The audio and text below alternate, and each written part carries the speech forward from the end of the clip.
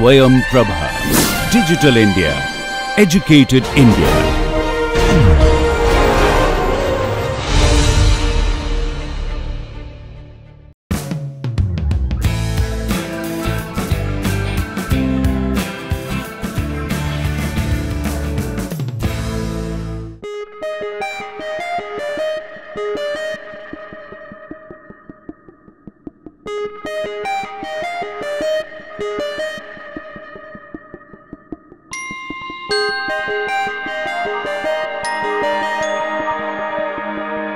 Okay, so what I am planning to do in the next few lectures is to study the case of complex tori. Okay, so let me recall what a complex torus is. So if you remember, we choose two complex numbers omega 1, omega 2, which are non-zero. Okay, and so we fix this and assume that their ratio is not a real number, okay, which means they are linearly independent over R, okay, and then we look at the subgroup of Mobius transformations which correspond to translations integer translations by integer multiples of omega 1 and omega 2. Okay, so you look at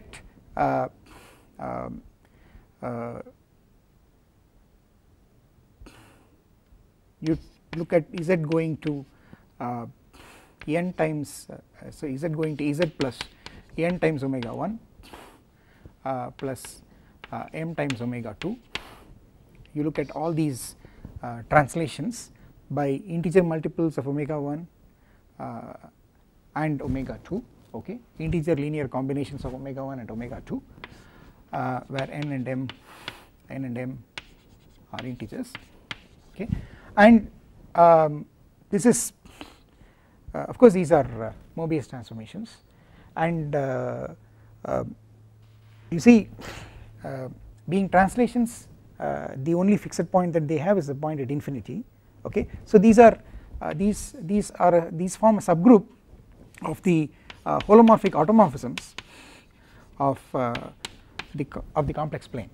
Okay, so the point at infinity is mapped to the point at infinity. The rest of it is going to be the complex plane. So the complex plane is any finite complex number is mapped to a finite complex number. Okay, so you see this group, this subgroup of course is abelian, okay, and it can be identified with z dot translation by omega 1. So in fact I can write it like this, cross z dot translation by omega 2, right, which is eventually which is actually isomorphic to z cross z, right, and what you do is you take the complex plane, all right, and then you go modulo this subgroup. Okay, so you go C modulo the subgroup z translation by omega 1 cross z dot translation by omega 2, and this gives you a complex structure, a Riemann surface structure on the torus, okay, which we call as let me put T sub omega 1 comma omega 2. Okay, so this is a Riemann surface structure on this, which is topologically a torus, a real torus. Okay, and this map is a covering map. This is a universal covering because C is simply connected, all right, and this covering map, if I call it as P omega 1 sub P sub omega 1 comma omega 2, then this is a universal covering. This is a universal covering, and because of this the fundamental group of this is identified with the deck transformation group of this cover, and the deck transformation group is precisely this.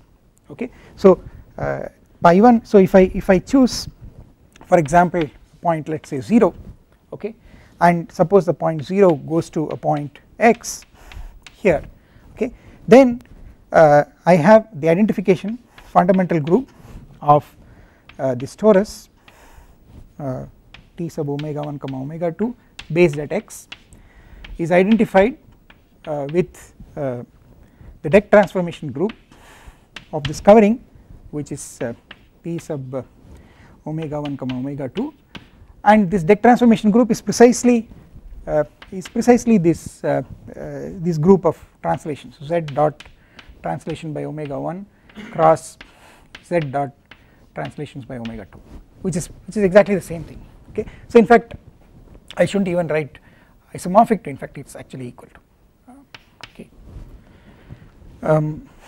And of course this is the deck transformation group, which is sitting inside the group of automorphic the holomorphic automorphisms of the universal covering space, which you know is P delta 2C.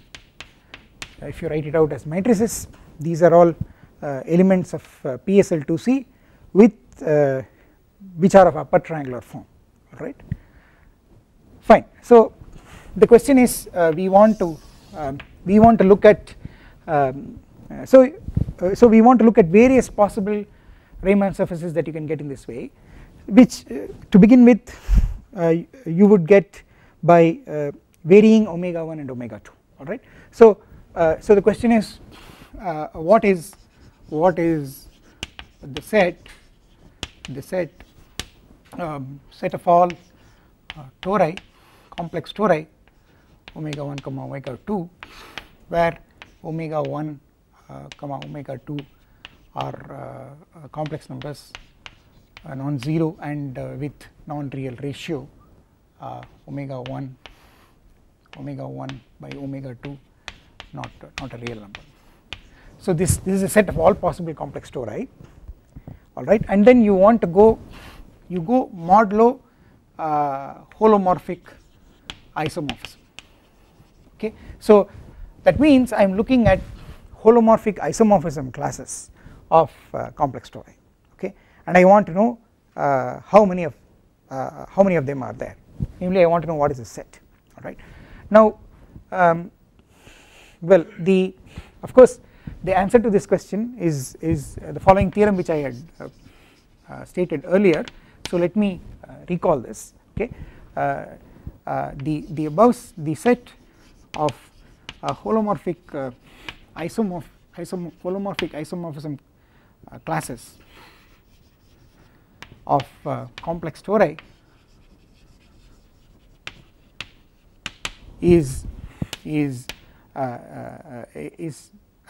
can be naturally identified with the set U mod PSL to Z, which is the set of orbits of PSL to Z in U, in the upper half plane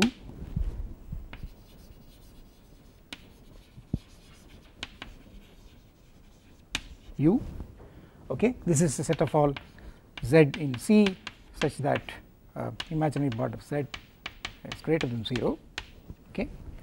So that set is naturally identifiable with U mod PSL to C, and when you have a set modulo group, what one means is of course the orbits of the group on that set, for the group action on that set, okay. So so I want to tell you one thing, namely recall that the holomorphic automorphisms of U are elements of PSL to R, okay, and PSL to Z is a subgroup of PSL to R, and therefore PSL to Z also acts on U, okay. If a group acts on a set, then a subgroup also acts on the set, and you can also talk about orbits for that subgroup, okay, and that is exactly what we are doing here. And the fact is that if you take the orbits, this set is exactly the set of complex tori up to holomorphic isomorphism, okay. So this is the first statement. Then there is more, the more interesting statement is that this set U mod PSL to Z acquires naturally the structure of a Riemann surface, okay, and that Riemann surface happens to be isomorphic, that is holomorphically isomorphic to the complex plane, okay. Further, U mod PSL to Z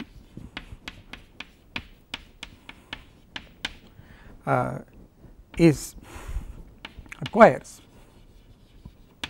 naturally the structure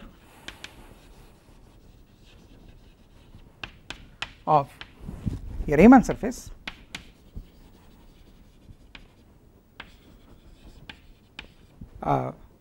holomorphically isomorphic to the complex plane, okay. So the upshot of the theorem is that this set is actually a Riemann surface, and what is that Riemann surface? It is just the complex plane. So so it is amazing that this set has a Riemann surface structure, and that the Riemann surface is the complex plane, okay. So this is what I would like to prove, set out to prove in the next few lectures, okay. So there are two tasks that we will have to do. The first thing is how to identify this set with the set of orbits of PSL to Z on U, that is one step. The next step is to explain how U mod PSL to Z becomes a Riemann surface, okay, and how that Riemann surface is biholomorphic, that is holomorphically isomorphic with the complex plane, okay. So this is what we are going to do. So so I will begin with trying to show that this set is bijective with U mod PSL to Z, okay. So the first thing I want to state is that just for the sake of novelty, note that set of complex tori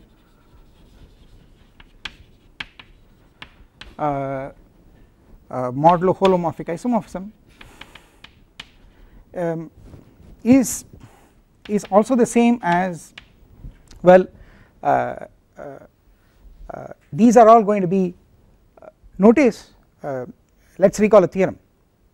If X is a Riemann surface with fundamental group isomorphic to Z cross Z, okay, then X has to be a complex torus, okay. So that is a theorem that we have proved. So I can just write this also as a set of well I should not write set of and also put a bracket, but let me not be too pedantic about this. So let me just say, I hope it is all right. So let me rub this off, okay. So here I can also write as Riemann surfaces X with pi 1 of X comma some base point does not matter, isomorphic to Z cross Z, okay, modulo holomorphic isomorphism, okay. One can also state it like this: you are looking at all those Riemann surfaces with fundamental group isomorphic to Z cross Z, and you are studying them up to holomorphic isomorphism, okay. Yeah, so in this sense what you are doing is, well, you are looking at various possible Riemann surface structures that you can put on a real torus, okay. The underlying structure is a topological real torus, and then you are looking at various Riemann surface structures that you can put on this and trying to look at how many non-isomorphic structures you get, okay. So there is an underlying structure which is the structure of the real torus, alright, and there is a superimposed structure which is that of a Riemann surface, okay. And the question is how many extra structures can you give for the same underlying structure. So this is exactly what is called a moduli problem, okay, in its simplest form. You have a fixed structure on an object and then you know that you can put an extra structure on it. The question is how many extra structures, non-isomorphic extra structures that you can put on that, okay, and if you look at the set of all those structures, does it have a geometry, okay, that is the question of moduli, okay, and we get a beautiful theorem in the case of complex tori. So this is the first case where you get a beautiful theorem on moduli, okay. So this note was just for fun, okay. Now well, now I am going to make a small the first thing is where did the upper half plane come into the picture, okay. So you can ask this question, where does the upper half plane come into the picture. It comes because of the following thing, because you can, given any torus like that, you can normalize it, okay. So here is a lemma, okay. The lemma is T, you take this torus T omega 1 comma omega 2, okay. This is biholomorphic, that is holomorphically isomorphic to the torus omega 1 by omega 2 comma 1, okay, okay. So which means I literally have these two complex numbers, I divide throughout by omega 2, so the second one becomes 1, the first one becomes omega 1 by omega 2, okay. And in the same vein, so is also biholomorphic to, well, the torus T of well omega 2 by omega 1 comma 1, okay. Of course I could have divided by omega 1, right. So now what I want to tell you is that so I want to tell you what this lemma means with respect to u. You see omega 1 by omega 2 is not real, it is a non-real ratio, so it is a complex number, it has an imaginary part, and then if you take the imaginary part, then either omega 1 by omega 2 or omega 2 by omega 1 has an imaginary part which is positive, okay, and then you choose the one that has imaginary part positive and call that as tau, okay, and then that tau is an element of u, okay. So what I am trying to say is that choose tau to be well omega 1 by omega 2 or omega 2 by omega 1, so that the imaginary part of tau is positive, okay. You can do that. I mean one of them has to have, if one of them has imaginary part negative, then the other one will have imaginary part positive, okay. So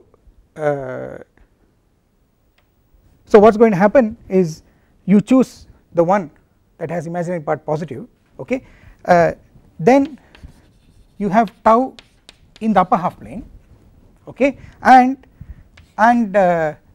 T omega 1 comma omega 2 is biholomorphic to maybe there isn't enough space here, let me write it the next board, okay. Then tau belongs to u and the torus T omega 1 omega 2 is biholomorphic to, well, T tau comma 1, okay. So the moral of the story is that instead of looking at all possible tori like this, it is enough to normalize these two complex numbers in such a way that one of them is an element of the upper half plane and the other one is 1, okay. So what this lemma says is that it is enough to look at T tau comma 1 with tau in u, that is all right, with tau in u, so real part of tau is greater than 1. So what is the upshot? So let me write that down. Hence set of t omega 1 comma omega 2, well omega 1 comma omega 2 in non-zero complex numbers, omega 1 by omega 2 are not real, is exactly the same as the set of t tau comma 1 where tau is in U. Okay. So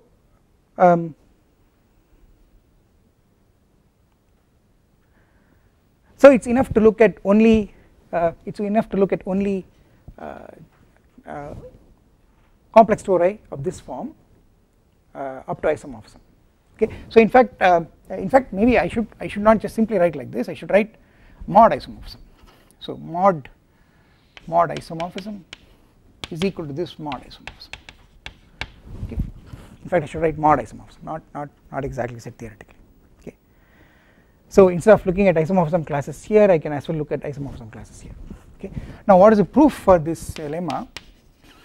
The proof of this lemma, so that's where U comes into the picture.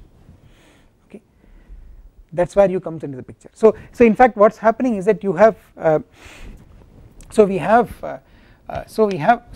me write that down. So we have actually a map. So we get a map from U to the set of all Riemann surfaces, I mean set of all complex tori mod isomorphism, namely you just send tau to the isomorphism class of t tau comma 1. Okay. So you have a map like this, and now you know what it is that we are trying to prove.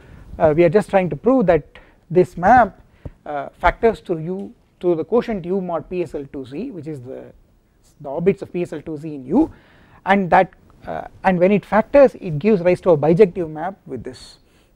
That will tell you that the set of isomorphism classes of complex tori is naturally identifiable with the orbits of PSL2Z on the upper half plane. Okay. So well, so let's give the proof of the lemma. This is pretty easy to prove. So what we have is so let me write out the universal coverings for these two. So I have C to, well I have this projection omega 1 comma omega 2, then here I have the torus, complex torus defined by omega 1 and omega 2. Okay. And I have on the other hand C to there is this projection tau comma 1, and I have the complex torus tau tau comma 1. Okay, where tau is where let me take tau to be omega 1 by omega 2 if you want. Okay, of course I could have also equally taken tau equal to omega 2 by omega 1, right. Now what you do is define this map B of Z is Ez by omega 2. Okay, look at this map B of Z is equal to Z by omega 2. Now that map I can divide by omega 2 because omega 2 is not 0, and then it's going to take the complex plane onto the complex plane. Alright, it's a Mobius transformation, and it has so it's a holomorphic automorphism of C. It's a holomorphic automorphism of C. Okay, and let's see what it does. See, notice that this is just C mod an equivalence relation, which is this, the equivalence relation is, so there is an equivalence relation, let me put it equivalence sub omega 1 comma omega 2, and what is this equivalence sub omega 1 comma omega 2 is, you see Z1 is equivalent under this relation to Z2 if and only if, okay, Z1 is Z2 plus an integer linear combination of omega 1 and omega 2. n, let me say n1 omega 1 plus n2 omega 2, okay, and this is exactly the equivalence, okay. I mean this is another way of saying that you are going modulo translations by integer multiples of omega 1 and omega 2, alright, and well and you have a similar statement here. This is the complex plane modulo the equivalence relation given by tau comma 1, alright, and this, well the definition is similar to this, okay, and now what I want you to understand is that what does B do to a point like this. If you remember, these were points of these were the points of a grid of parallelograms, okay, and we were actually going modulo that grid, okay, and see what B does to a point like this. B takes n1 omega 1 plus n2 omega 2 to, well B is supposed to be division by omega 2, so what I am going to get, I'll get n1 tau plus n2, okay, I'll get n1 tau plus n2, but n1 tau plus n2 is a point of this grid, okay, the grid here is a grid which is given by tau and 1, okay, you form a parallelogram with edges 1 and tau, okay, and then you repeat this parallelogram, you get a grid of parallelograms, and the endpoints of the grids, the vertices of the grid are precisely these elements of this form, okay. So what B does is it takes this grid to that grid, okay, and because of this because of the fact that these are just because of the fact that these are equivalence relations modulo those grids, you are going to get a map like this. I'm going to get a beta, okay, I'm going to get a beta such that this diagram commutes, right. So this implies that at least set theoretically, okay, I'm going to get a map a beta, okay, get map beta from this torus to this torus,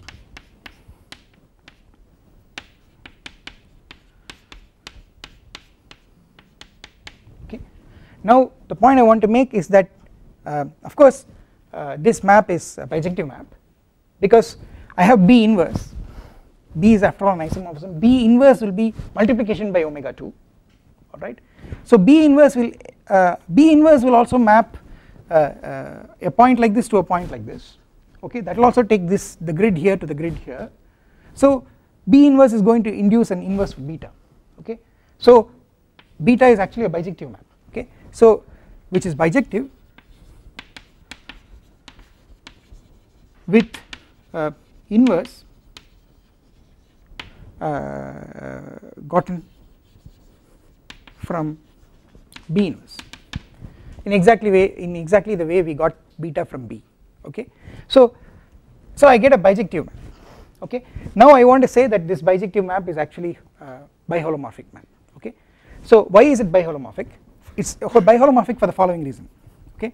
So let me break this diagram down into two commutative diagrams, okay. So this is B followed by p tau 1, okay, this is holomorphic and this is holomorphic.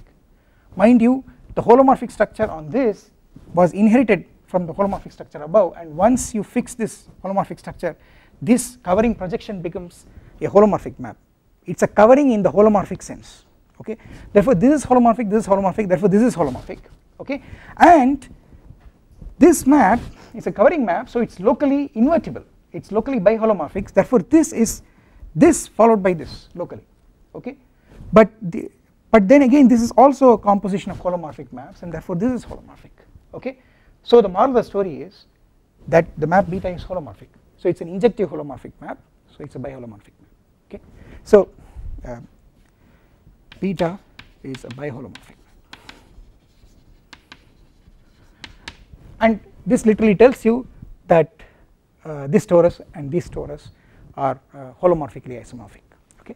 So it's a very simple lemma, alright, fine. So the advantage, as I told you, of this lemma is that it's enough to look at only tori which are given by points on the upper half plane, right. Fine. Now let me go ahead and try to say that we get an identification of these the isomorphism classes of these set of isomorphism classes of these tori with U mod PSL2C. Okay, so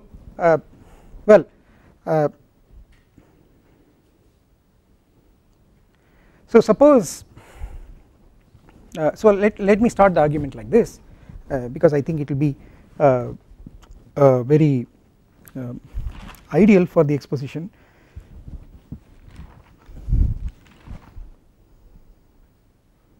Yes, correct. So suppose the isomorphism class of T tau 1 comma 1 is equal to the isomorphism class of T tau 2 comma 1, where tau 1 and tau 2 are the upper half plane. Okay, suppose they are isomorphic. So this means that the torus defined by tau 1 is isomorphic, holomorphically isomorphic to torus defined by tau 2. Okay, now again let's draw the covering maps. So I have C, so I have this is P1 and this is T tau 1 comma 1. Okay, then I have again C, this is P2 and I will have T tau 2 comma 1.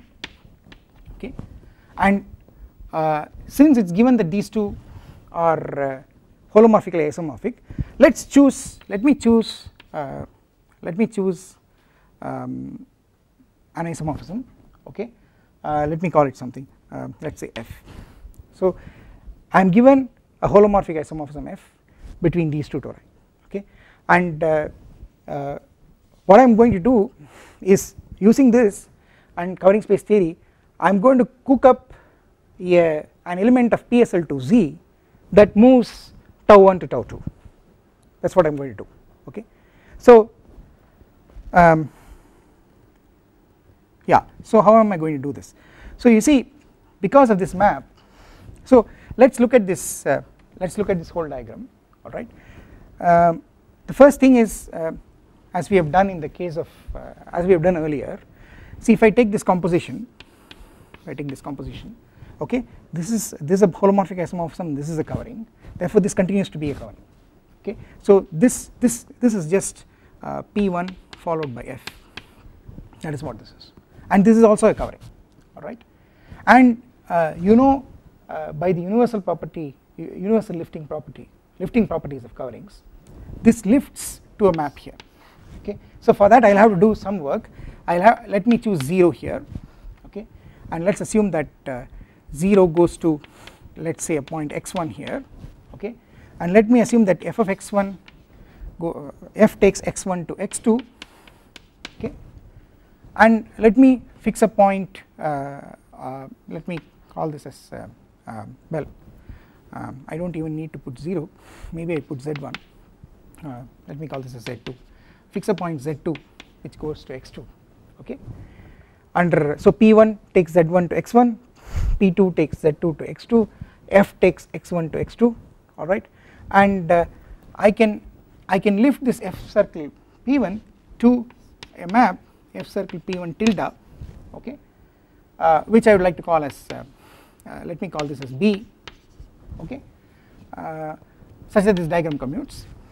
All right, and well, this map B is going to be holomorphic isomorphism, because I can construct an inverse. I can construct an inverse simply by taking F inverse. Okay, just as I got B from F, I will get B inverse by looking at F inverse, because F is an isomorphism.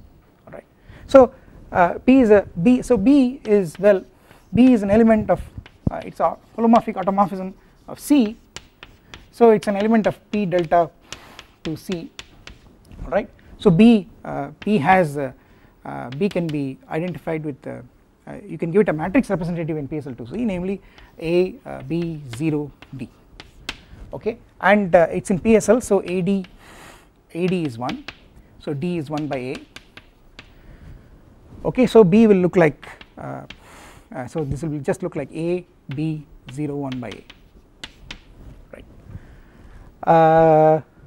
and of course so B, so this means that B is the Mobius transformation B of Z is equal to A Z plus B by 0 Z plus D, okay, which is how all automorphisms of holomorphic automorphisms of C look like, right. Now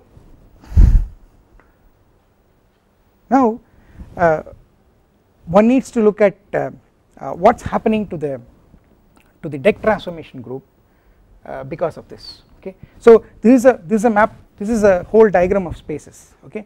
You know that forming the fundamental group is functorial, so I am going to get a corresponding diagram for the fundamental groups. So let me write that down. So what I am going to get is I will have here the fundamental group, first fundamental group of this torus based at x1, that is going to be identified with the deck transformation group of this covering, which is deck of P1, okay, and this F is going to give me an isomorphism F lower star, okay, which is, you know, take a loop at x1, you can produce a loop at x2, okay, which is just well, you just take the image of this loop there, right, and do this for homotopy classes, right. So this F lower star is what you get naturally because the formation of the fundamental group is functorial, right, and here what I will get here is the fundamental group of this other torus T tau 2 comma 1 based at x2, right, and that is well identified with the deck transformation group of P2, alright, and you also have one more, there is also a map like this. So this is also a covering. Because of this covering I will get an identification of this, the fundamental group of this, namely this, with the deck transformation group of this cover, okay, but then this followed by this is this. So what it will actually tell me is that this is the same as the deck transformation group of F circle P1, okay, these will be one and the same, okay. This is for example I proved this explicitly in the previous lecture, okay, and so this is another identification. This identification comes because of this covering, alright, and because this diagram commutes, this diagram also commutes, and that is the reason why these two are the same, okay. And what about this map? So this map is just you know, conjugation, right, namely if you give me a deck transformation here, how do I get a deck transformation there? What I do is I go like this, apply the deck transformation and then come back, okay. Going like this is applying B inverse, then applying the deck transformation here and then applying B, okay. So it is just a map that sends A to B, A, B inverse, this is just conjugation by B, and this is an isomorphism, okay, because this map is an isomorphism, this is a holomorphic isomorphism, okay. So well the upshot of all this is the following, I have B dot deck P1 B inverse is equal to deck P2, namely the deck transformation group of P1 and P2 are they conjugates in the group of holomorphic automorphisms of C, okay. So I get this. Now let us go and look at what the generators of these deck transformation groups were chosen as, and we will get a little bit more, we can extract a little bit more of information, okay. So well, so we have, see, deck P1, the deck transformation group of P1 is has generators z going to z plus 1, z going to z plus tau 1. Okay, these are the generators of deck transformation group. After all, the deck transformation group is precisely the subgroup of holomorphic automorphisms that you have to go mod to get this torus, and the subgroup of holomorphic automorphisms here are translations by integer multiples of tau 1 and 1. Okay, so you get this. Okay, and similarly deck P2 has generators z going to z plus 1, z going to z plus tau 2. Notice that these two are they are isomorphic to the corresponding fundamental groups, and the fundamental groups are just z cross z. Okay, therefore there are two generators. Okay, now you see, so if you look at this, what this will tell you is that if I take z going to z plus 1, then it is a conjugate of an element here. Okay, and similarly z going to z plus tau 2 is a conjugate by b of an element here. Okay, so so let me write down what I have worked out. So well, so you can write z going to z plus 1 is equal to b z going to z plus alpha tau 1 plus beta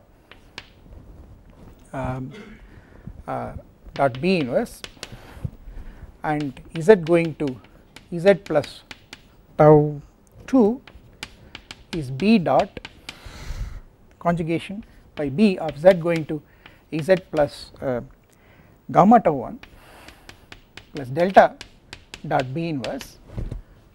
Okay, where alpha, beta, gamma, delta are integers. Okay, after all, you see, if you take z going to z plus 1, it is conjugate by b of an element here, but how does an element here look like? It is translation by an integer multiple of 1 and tau 1, so it will look like this.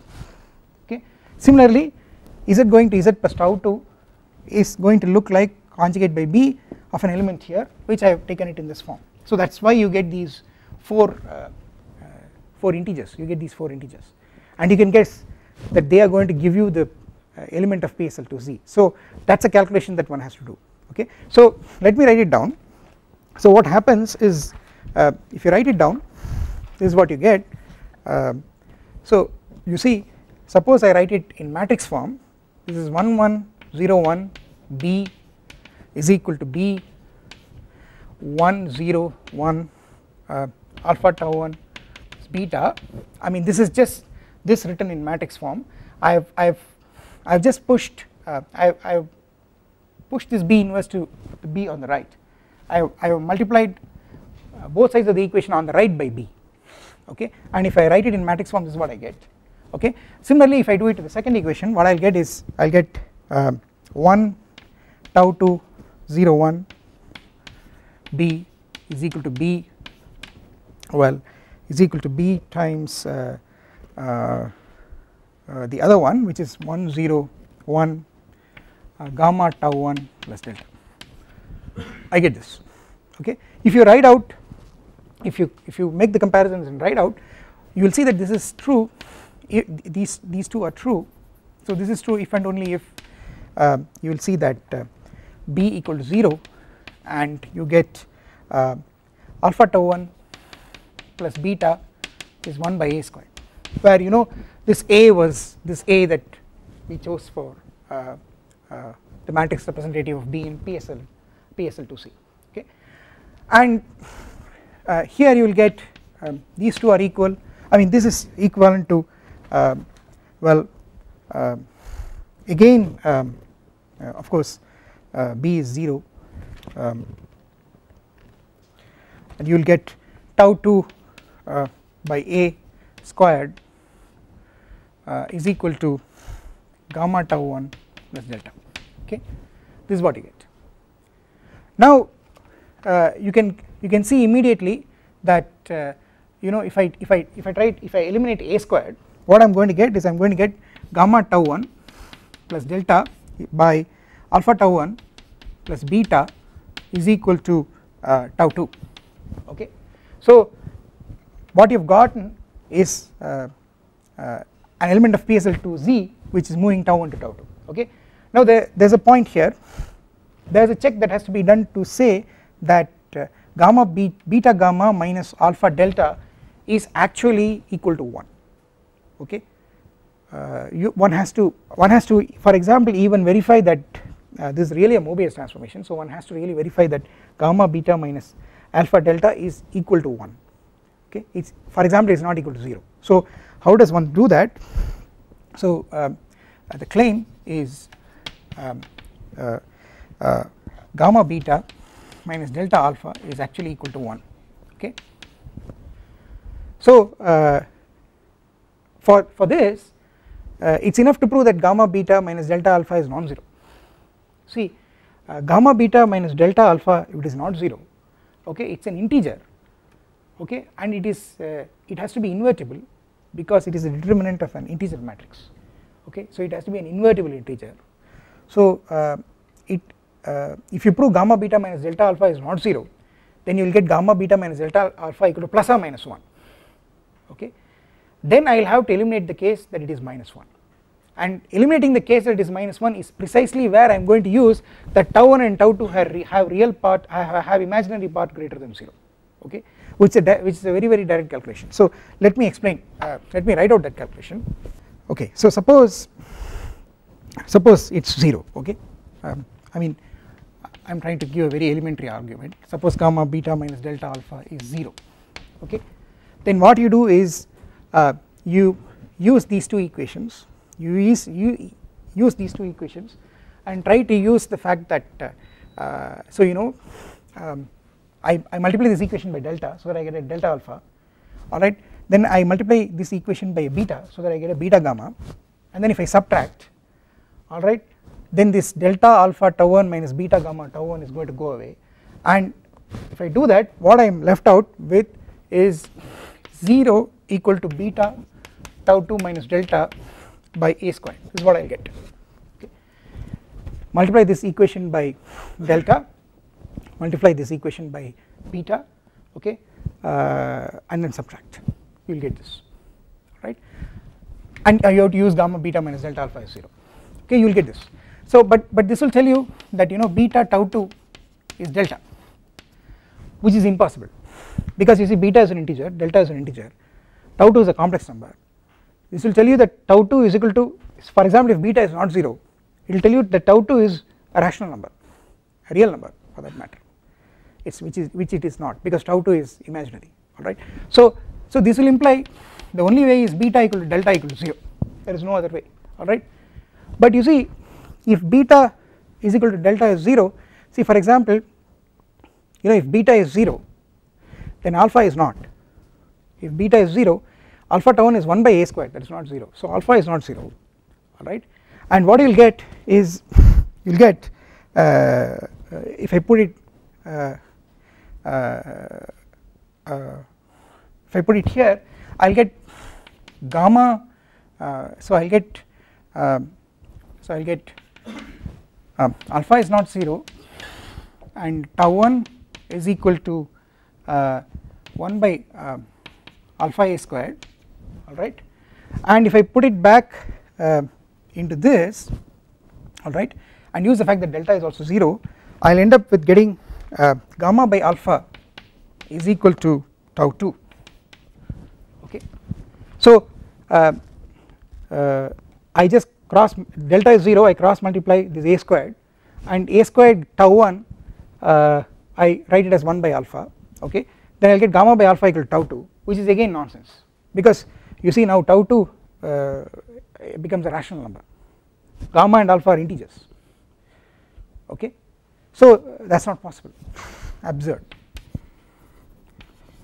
So it is a very elementary argument to show that alpha gamma beta minus delta alpha is non-zero, okay. So gamma beta minus delta alpha is not equal to 0, okay.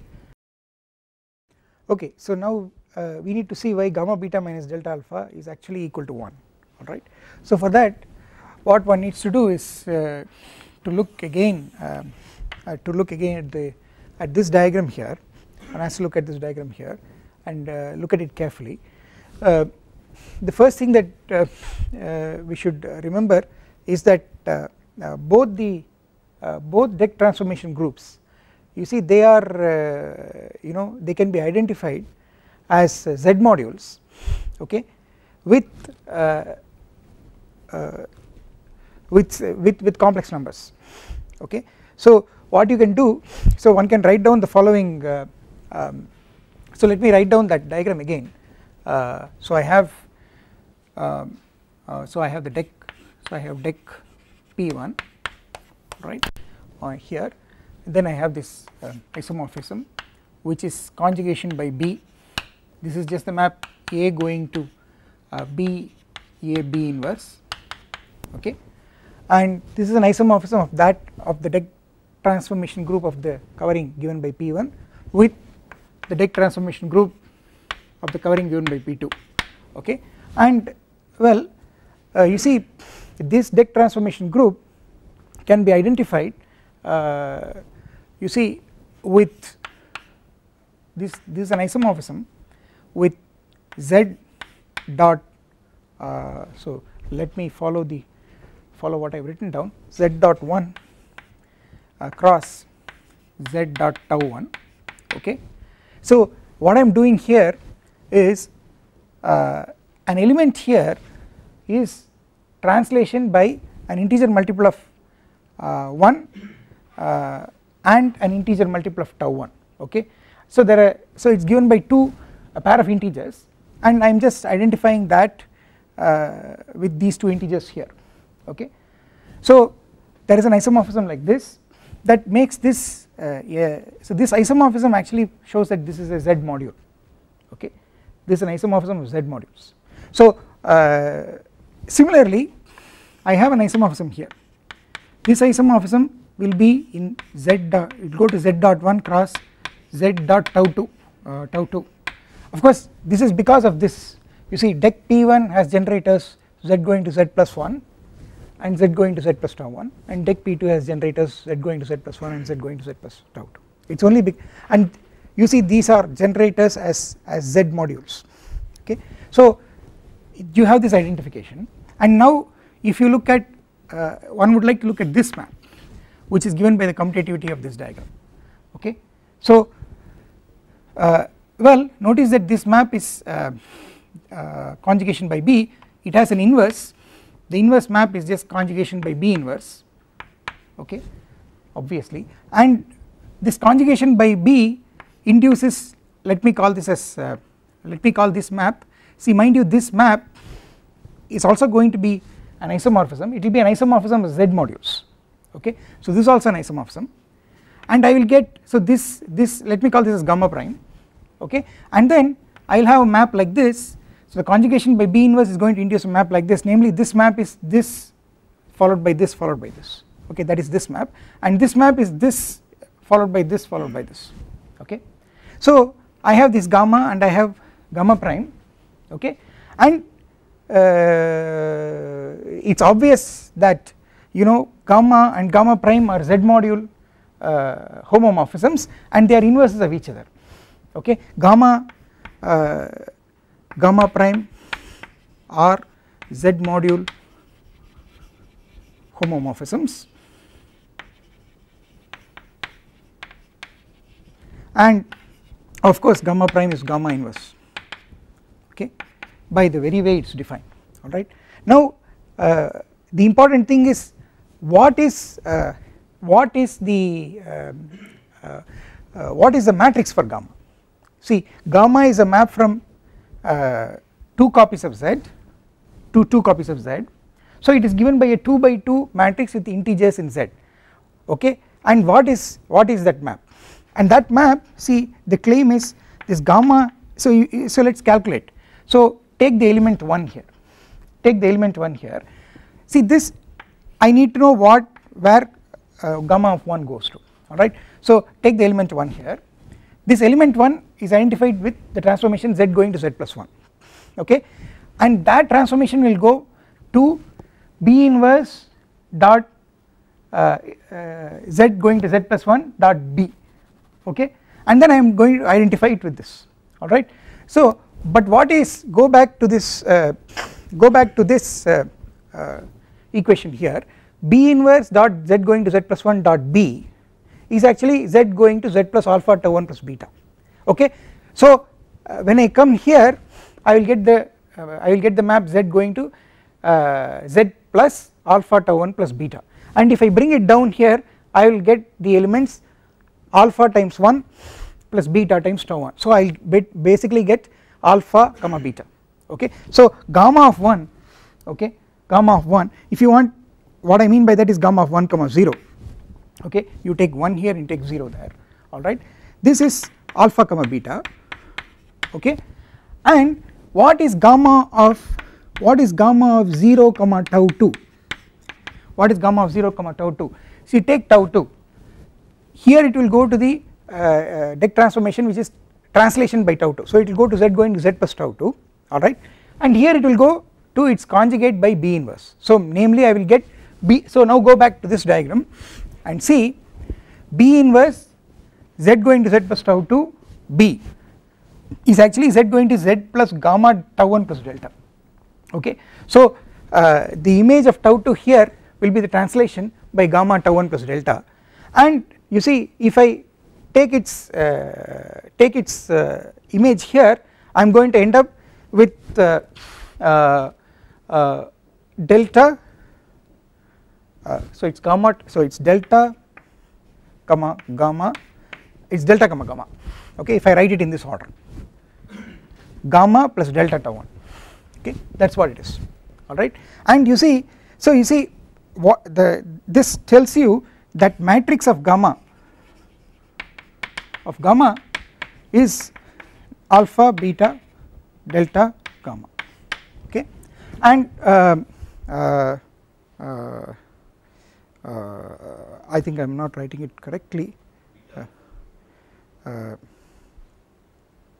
so it is alpha times wait a minute, alpha is a quotient of tau 1, okay, so beta alpha, I should write it here also correctly,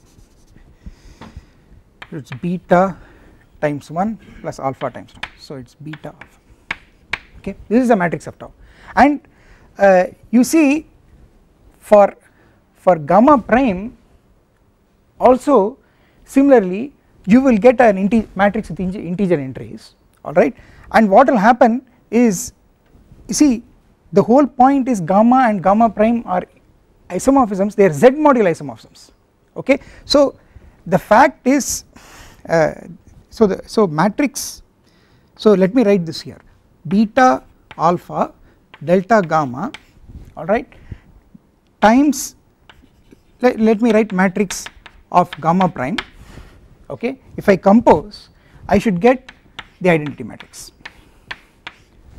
okay, and this is, I get this because this is the inverse of gamma prime, gamma is the inverse of gamma prime, that is right, okay, gamma prime inverse is gamma inverse is gamma prime, alright.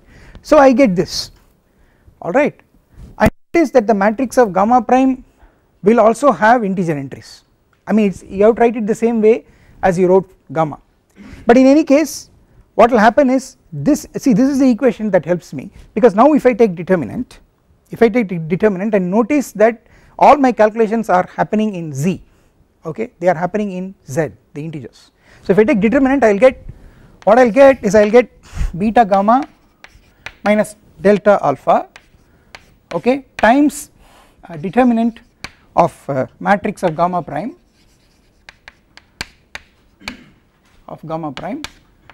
is equal to 1, okay, Now you see I get a product of two integers equal to 1, okay. So the possibility is that either both are +1 or both are -1. So this will tell you that beta gamma minus delta alpha is equal to ±1, okay. Now of course one can rule out the case that beta gamma minus delta alpha is -1 because of the condition that tau1 and tau2 have imaginary part positive, that is because of the following calculation. So let me write that down. So here I am. So if you calculate imaginary part of tau2, okay, it is by definition imaginary part of, well, tau2 is now going to be, where have I written it? There I have written it here. Tau2 is gamma tau1 plus delta by alpha tau1 plus beta. So gamma tau1 plus delta by alpha tau1 plus beta, this is what it is, and you write the imaginary part of this as this minus its conjugate divided by 2i, okay.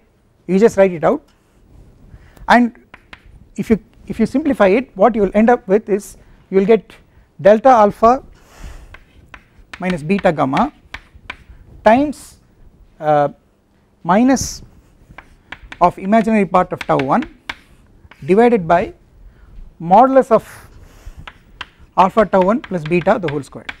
This is what you will get, okay. If you make a very simple calculation, you will get this, and you will see that, you see, imaginary part of tau2 is positive, imaginary part of tau1 is positive, okay, and this quantity is also positive. Therefore you see this quantity has to be negative, okay. So this will tell you imaginary part of tau1, imaginary part of tau2 positive will tell you that delta alpha minus beta gamma has to be -1. So that will tell you that, well, as we wanted, gamma beta minus delta alpha is equal to +1, is equal to 1. So this confirms that you know this matrix, so this means that your matrix gamma is actually an element of PSL2. So gamma is an element of PSL2, okay. It is an element of SL2, and you can take the image defined, take its image in the quotient group PSL2, okay. Consider well, let us consider this, namely the following thing: gamma delta alpha beta. This is an element of PSL2Z, okay. This is also an element of PSL2Z again, and you see this takes tau1 to tau2, okay. That is what I want. So well, if I had chosen these constants correctly, I would have got I would have directly got alpha beta gamma delta, but anyway, it does not matter. So the point is, I have got an element of PSL2 which takes tau1 to tau2, alright. So the upshot of the story is, if the torus complex torus defined by tau1 in the upper half plane is isomorphic to the complex torus defined by tau2 in the upper half plane, then there is an element of PSL2Z which takes tau1 to tau2. Now the point is that this whole argument can be reversed. Conversely, if I am given a PSL2 element which takes tau1 to tau2, okay, then one can work out, okay, and one can so in that case, you know, alpha beta gamma delta are given integers such that, you know, gamma beta minus alpha delta is equal to 1, okay. I am given this, so in some sense so I am given gamma, okay, and from gamma I have to cook up an isomorphism, between these two tori, okay. And how do I do this?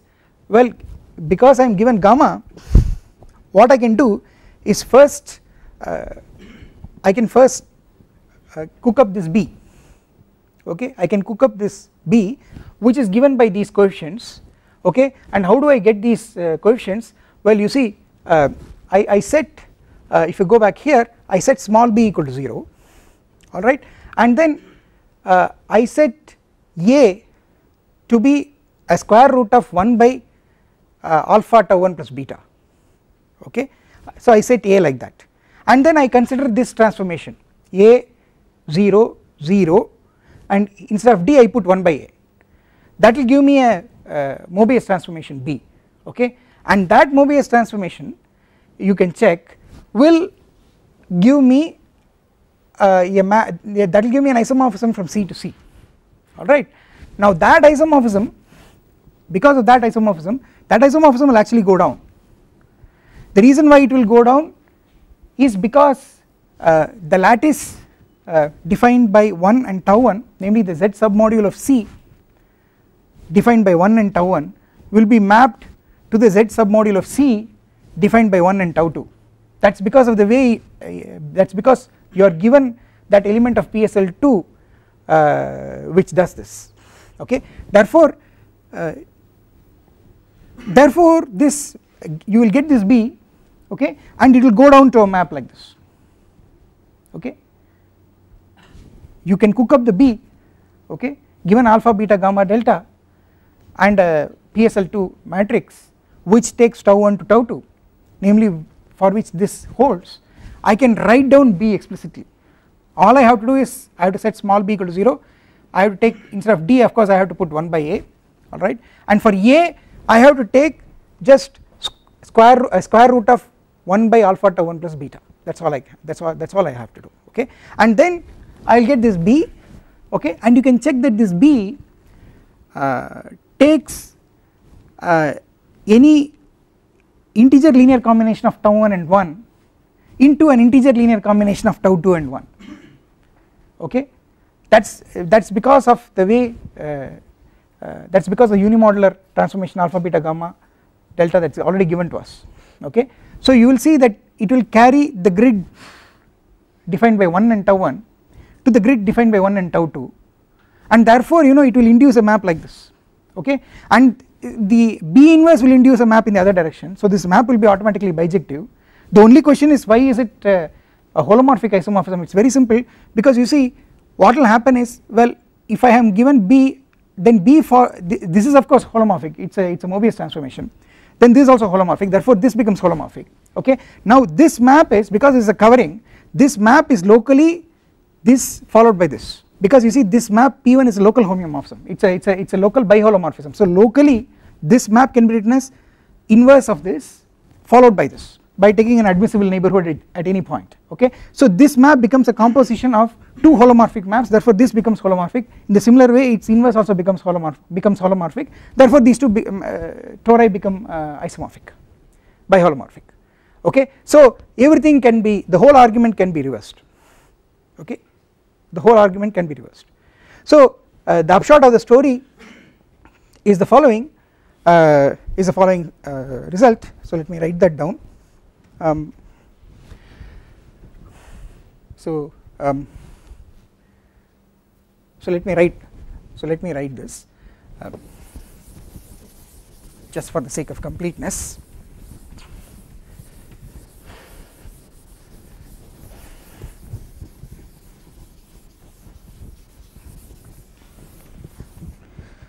Conversely,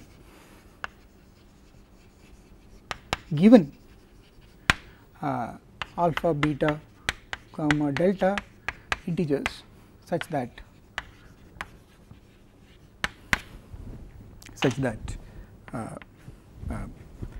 gamma tau 1 plus delta by alpha tau 1 plus beta is equal to tau 2, and well gamma beta minus delta alpha is equal to 1, okay.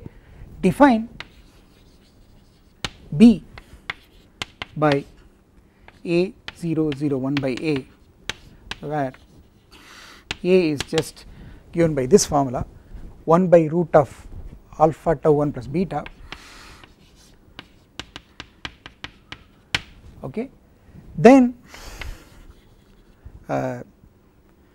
B induces, then B takes Z dot 1 cross Z dot tau 1 it takes this subset of complex numbers. Okay, so this is a set of all complex numbers which are integral multiples of 1 and tau 1. So it is of the form n plus m tau 1. So this will go into z cross 1 z dot 1 cross z dot tau 2. Okay, so this will imply B induces f from the torus defined by tau 1 to the torus defined by tau 2. Okay, and has and B inverse, of course, and B inverse induces F inverse. Okay, the only thing that is left is to see that F is holomorphic.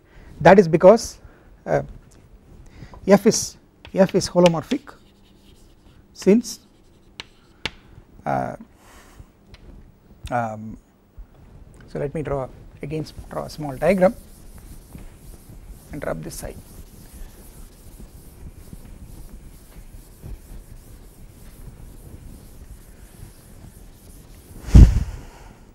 So let me draw the diagram and then come back here. So I have C to C, I have B, and this is P1, this is the covering projection for the torus defined by tau 1, and this is P2, the covering projection defined by torus defined by T2. Okay, and this is my F, and this diagram commutes. Okay, and well, this map is going to be B P2 circle B. That is what this map is. It is this followed by this. Okay, and well, and of course this diagram also commutes. So what I am going to say is that F is holomorphic since B circle P, P2 circle B, P2 circle B is holomorphic. Okay, this is holomorphic because it is a composition of holomorphic maps, and because P1 is locally biholomorphic, and P1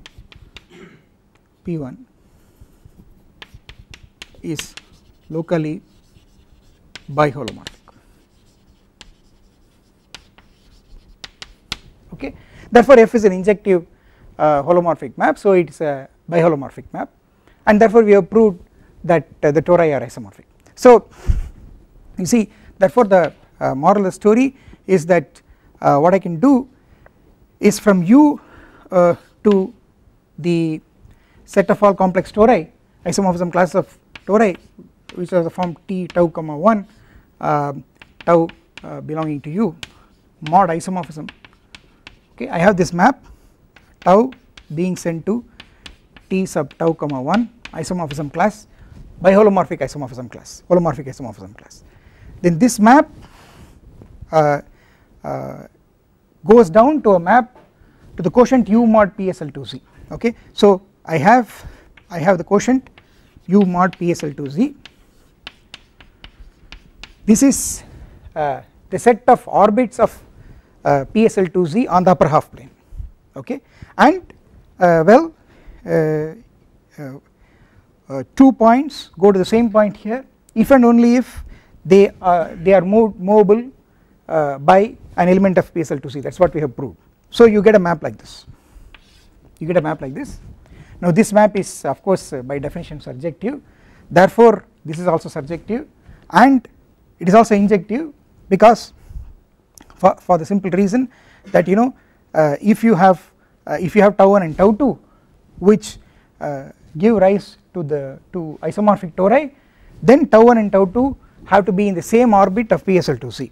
So this also this is injective as well as surjective, so this is a bijection.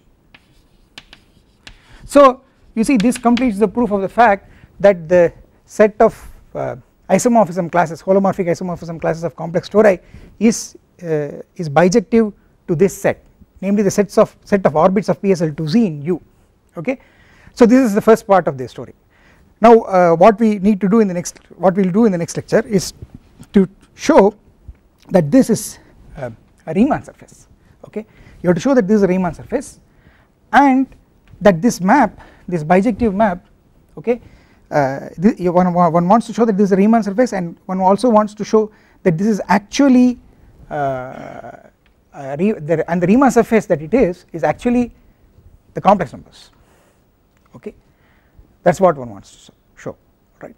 So that is the next part of the story, right.